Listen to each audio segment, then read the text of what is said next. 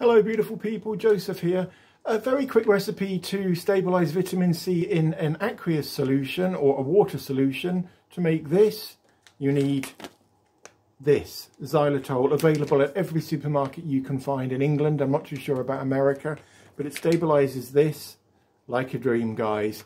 In a jug, add maybe 1 tablespoonful of this to 1 tablespoonful of this, 100 mils of water.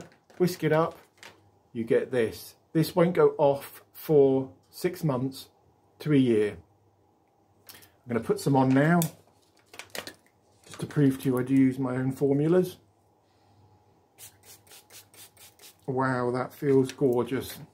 Hydrates my skin, keeps my skin protected from free radicals, pollution and all the other crap which is in the world today.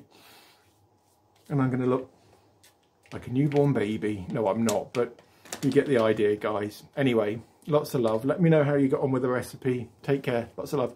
Bye.